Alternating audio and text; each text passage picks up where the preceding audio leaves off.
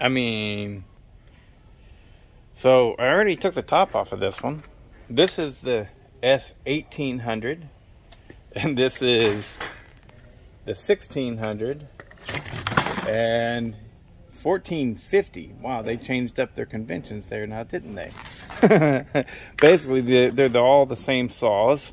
This one has 14-inch bar, 16-inch bar, and 18-inch bar.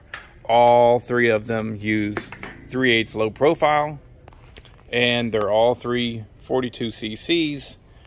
And it is clearly not a strato charged type of saw, or a what's a X-torque. They're not strato charged, X-torque type of thing. There's just a plain Jane carburetor on there, and 42 cc's. Who out there can tell me? I'll get on there. Who out there can tell me what these things are cloned after, or if they are a clone? There we go. And then don't get me wrong, I know they're junk, but I can't help but, you know, be curious about them, and whether or not I should get one and try and run it, you know what I mean? Boy, that design right there is putrid. Ugh, it's awful. Where you have the gas and the oil right side by side. Don't like that at all. But I do love that momentary kill switch. Ooh, I want to get one of those. But, or several. Anyways, let me know if you know about these saws, guys. What they're clones of. If they're not clones at all. Where they're made. I might be able to see where they're made. Maybe. I doubt it, though. They keep that stuff kind of hidden. They'll say things like made in the United States, but, you know, or it's actually assembled. I'm not seeing anything right off the bat. But anyways, should I get one of these and test it? Because here's the deal, right? A lot of guys are like, no, don't buy that junk. The thing is, I run a YouTube channel, and I run it for money. I don't do this just because I'm being helpful. So, but things like this, consumers buy them by the tens of thousands, and they're wondering about them. Well, that thing's only $169. I think that'll do the job.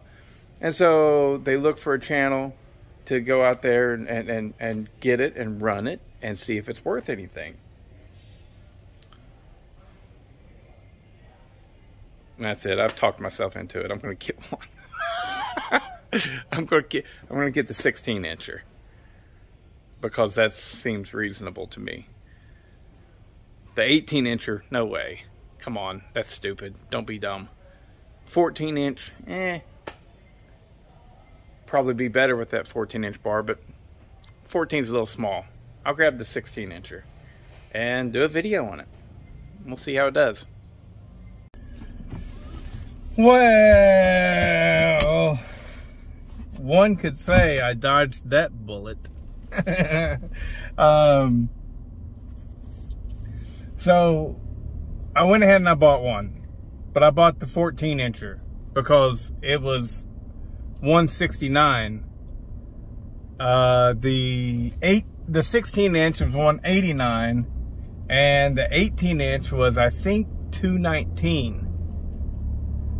So I was like, well, I'll just get the 14-incher because that's probably more bar than it can pull anyways. And I got all the way home with it, and I was like, you know, if I do a muffler mod on that thing and even port and polish it, I'll want that 16-inch bar. And so I was like, I'm going to bring it back and swap it out. Well, on my way back, I was like, really, you know the voices in your head, right? At least I got voices in my head. But I was like, man, I didn't even get a good look at that. I'm certain it's a clamshell saw. And you know what? Now that I think about it, I have seen X-torque saws and what's it called? Stratocharged saws. I have seen those just feeding through one carburetor. The 372 XP is like that, the X-Torque version. And so I was like, playing this game. I said, I'm taking it back. So I still want to know about those saws. If you guys have any knowledge about them, it would be cool if you could share that in the comments, you know. But they might be the exact same saw as the little Ryobis. I don't know. I haven't looked at those enough. But you know, 42 cc's, and if it's non-Stratocharged, then I might actually consider getting one of those and see if I can get it to perform decent. Because in all honesty, whenever you do a muffler mod and tune it right, put a better carb on a Poland Wild thing, it's not a bad little saw, you know. And maybe this one would be just like that. That's all I'm really looking at. But if it's Stratocharged, like the new Polands, like the brand new Poland Wild thing, not the old one, those things suck. Those things are just so wretched and terrible. I don't want one to be anywhere near me. And I was like, man, if it's like that, then that's just, you know, 170 bucks I just wasted, you know. So I took it back. But maybe I'll get one in the future. Please let me know your comments. I'm a chainsaw dork. I buy chainsaws and I play with them. I play with them. If you're wondering why would you even think about, because I play with it. That's it. I like getting this. It feels really good in the hands. I mean, it's got rubber coated on the handle, you know, on the throttle handle. It looks pretty slick. I like it. It looks like a Michael Bay chainsaw, like it's going to be a transformer. You know what I mean? He's got a real specific style. And some of you guys probably don't even know what I'm talking about. Michael Bay did all the Transformer movies, almost all of them. And he's got a really specific style. I don't like it, but on this chainsaw it's kind of all right.